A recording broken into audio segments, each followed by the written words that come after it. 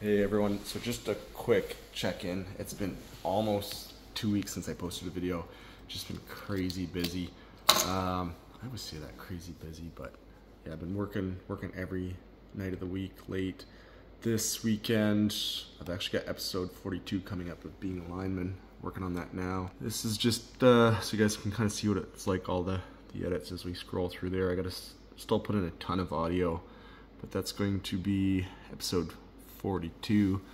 Maybe just give you guys a little sneak peek at what's coming up with that. This oh, that's not the shot. Stand by. There we go. So that's the broken pole we had the other night. You can see it's a gang switch pole. Plow caught that, double dead end, steel drive pipe for the gang switch. It was a pretty nasty job.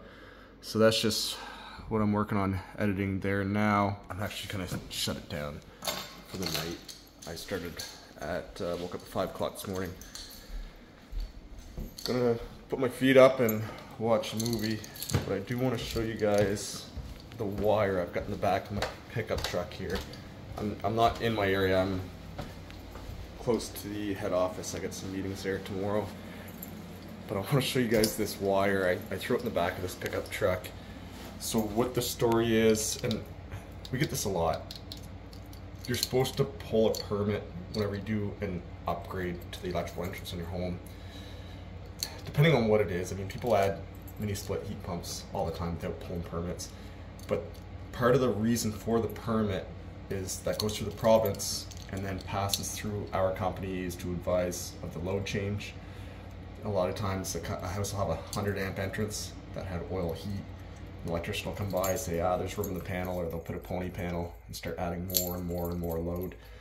I don't want to show any of the clips of the house because it's a sensitive situation with the house I was at.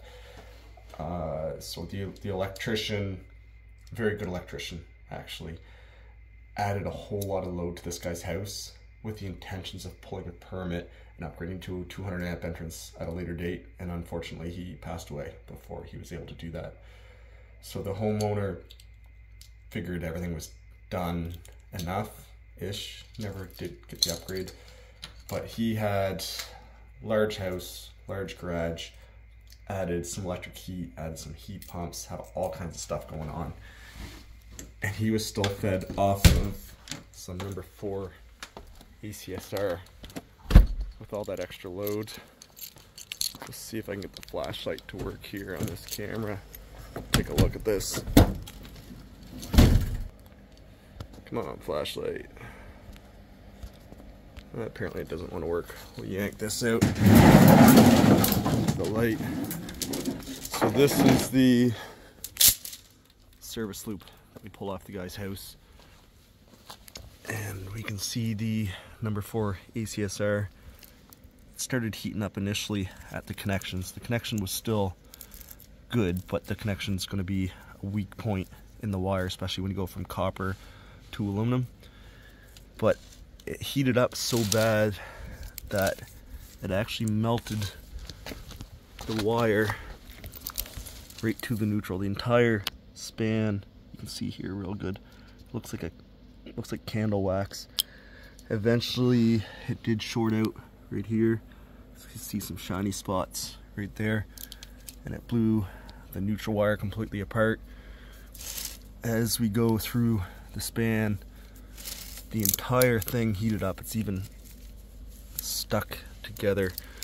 So had that electrician contacted us first before doing that work, there's no way we would have allowed for a wire of that size to remain on the home during the upgrades.